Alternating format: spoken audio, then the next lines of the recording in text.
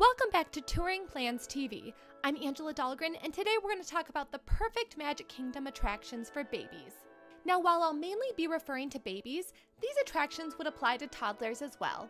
Also, any show like the Hall of Presidents or Mickey's PhilharMagic would work for babies, but I wanted to specifically focus on the rides for today's video. So in no particular order, here we go. Number 1, Under the Sea, Journey of the Little Mermaid. This attraction takes you through scenes retelling the story of The Little Mermaid, with animatronics, video effects, and a vibrant 3D set the size of a small theater.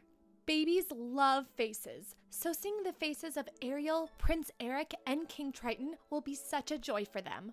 Plus, this is a great learning opportunity to point out the different sea creatures found in the ocean.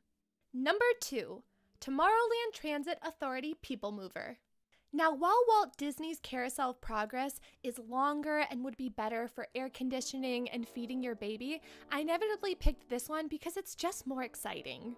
This attraction brings you on an indoor and outdoor tour of Tomorrowland.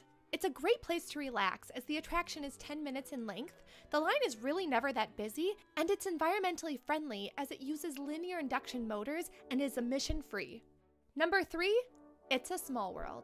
It's a Small World is an indoor boat ride that carries visitors on a tour around the world, complete with singing and dancing.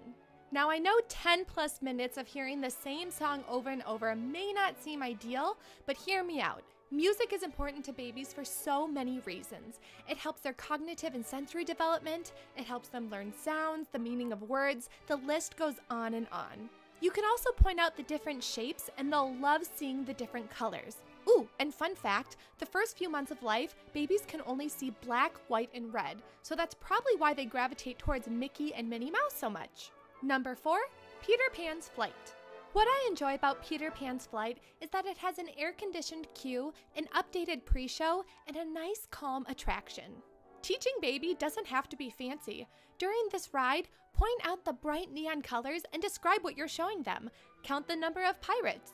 Ask your baby questions throughout the ride. Just enjoy the time with your family. I really love the nostalgia of this classic attraction. Finally, number 5, Dumbo the Flying Elephant. Another Magic Kingdom classic. This attraction has you seated inside a small fiberglass elephant mounted on long arms, and it spins around a central axis. While a control inside the vehicle allows you to go up or down, you can forgo that option to provide an even more comfortable flight for you and your baby. Take this 90-second ride to practice your elephant noises, enjoy the cool breeze, or sing Baby Mine without sobbing. Finally, for older babies or better yet toddlers, there's an indoor circus playground where you can work on those large motor skills. That's all I have for today.